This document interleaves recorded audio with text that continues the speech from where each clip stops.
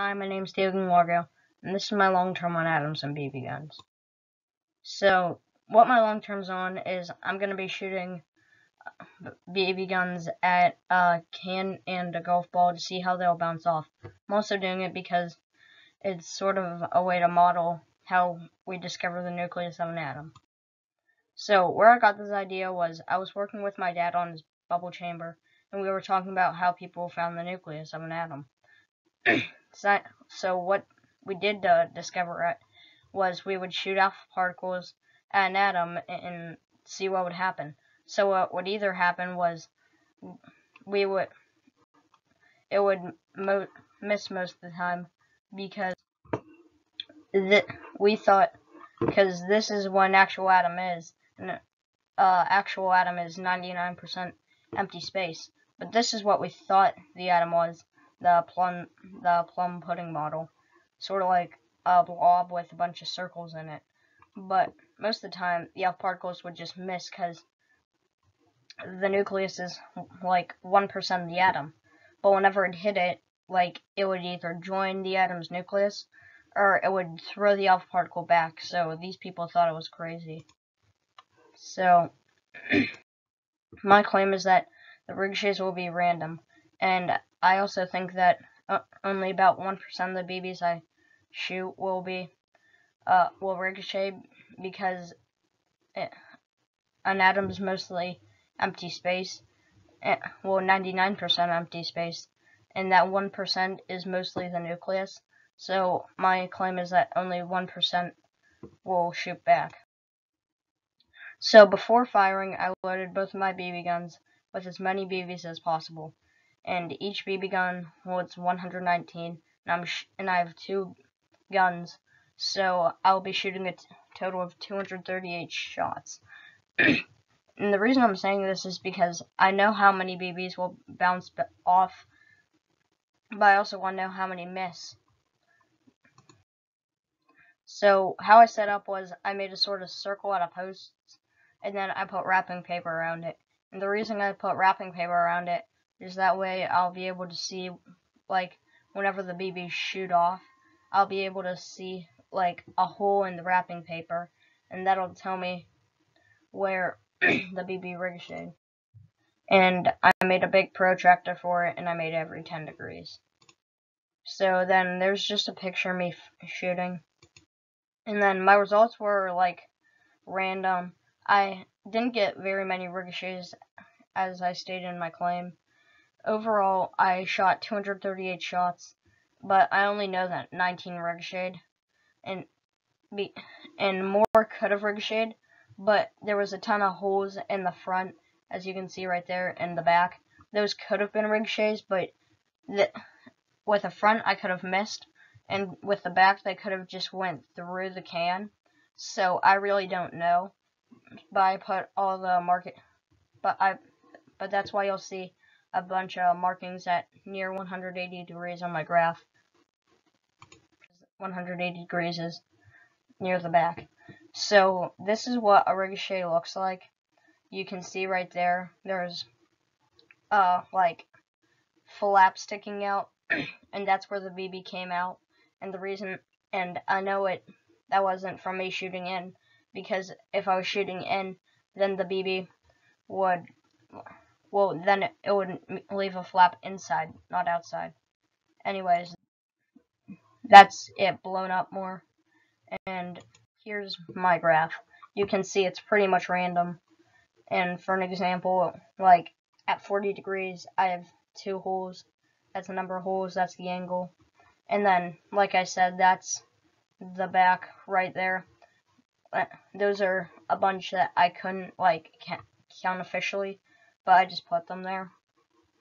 And the reason I have that exact number there is because if you add all these markings together, you'll get 238, and that's the total number of shots I fired. So then I realized I screwed up. So here's 0 degrees, 90, 180, 270, and then I thought that there was also 360, but it turns out 360 degrees is the same as 0 degrees. So what I had to do was I marked like 90 degrees, 180, 270, and 360. And then I cut open this, and then I put markings of the angles along, and then I circled where all the ricochets were, and you can see right there is the back, and then there's just a bunch of random ones. And then this is my new graph, the one that is right. You can see not very many ricochets, pretty random. Right there's the back. The max amount of BBs I had was 185, had 35 holes. And the reason I think there's this little gap right here in between 185 and 205 is because I think that's where my can was. Because whenever I took out the can when I was done shooting, I realized that it had a bunch of BBs in it. So that might have been where all the BBs went, instead of going through the can and marking at that angle. So what I did next was, since not very many ricocheted off my last test, I thought I'd do another test, but this time I would use a golf ball because it's a sphere in Nucleus, and a nucleus is a sphere. And I'd make it pretty much identical, but I'd just make it smaller. I'd hang it from a tree with a cardboard frame, and that's pretty much it. There's the cardboard frame, there's the wrapping paper, and this time when I made it with I made my protractor every 5 degrees instead of every 10. That way my readings would be more accurate. So look at the golf ball right there, and you'll be able to see it balanced because a ricochet is happening.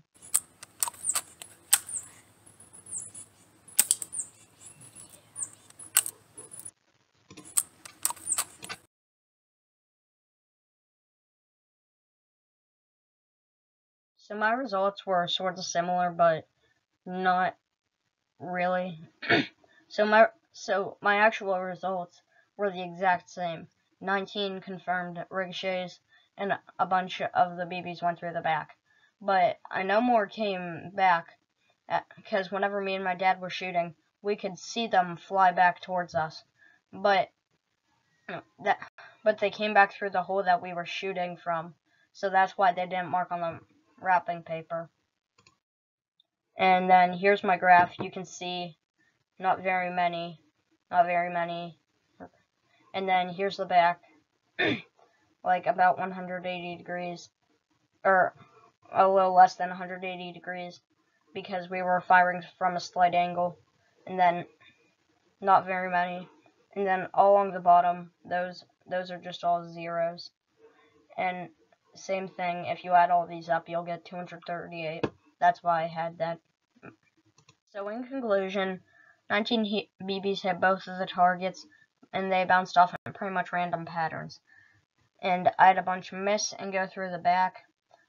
But I know on my second test, more came back, because whenever me and my dad were shooting, we could see them come back at us. But realistically, this test that I did isn't going to be very accurate in the grand scheme of things, because that little dot right there would be the nucleus of an atom, and this circle right here is all the empty space.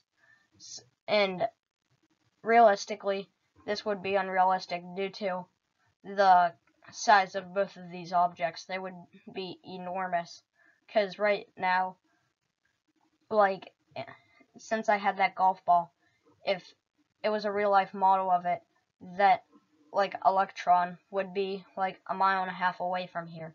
So what would be more realistic is if I tried shooting a BB, but that would be like nearly impossible to do. But even then, it's still not going to be very accurate, because it's still way bigger than the nucleus of an atom, which is like more than microscopic. Any questions?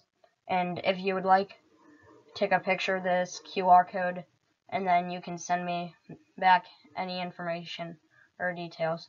And thanks for your time.